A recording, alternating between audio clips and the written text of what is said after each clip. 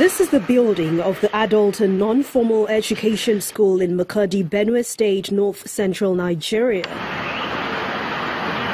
The facilities here appear abandoned and generally in a state of disrepair.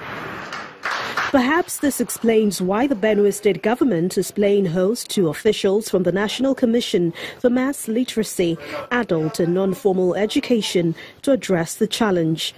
Nigeria still has a huge number of illiterate youth and adults, estimated to be about 60 million, and about 11.5 million out-of-school children.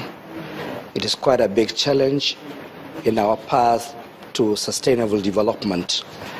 And the present government of Muhammadu Buhari is determined to change these ugly statistics. The coordinator of the Benue People's Education Project called on all stakeholders to support government's efforts at funding education.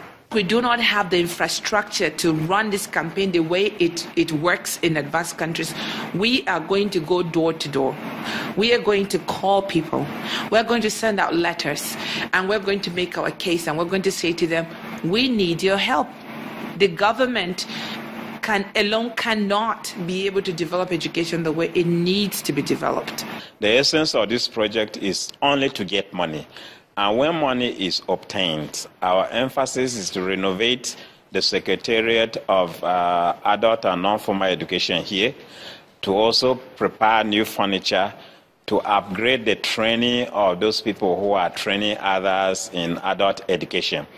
As stakeholders disperse from this advocacy meeting, implementation of programs and reforms that can bridge the gap between the estimated 60 million illiterate Nigerians and the rest of the world will be the next task.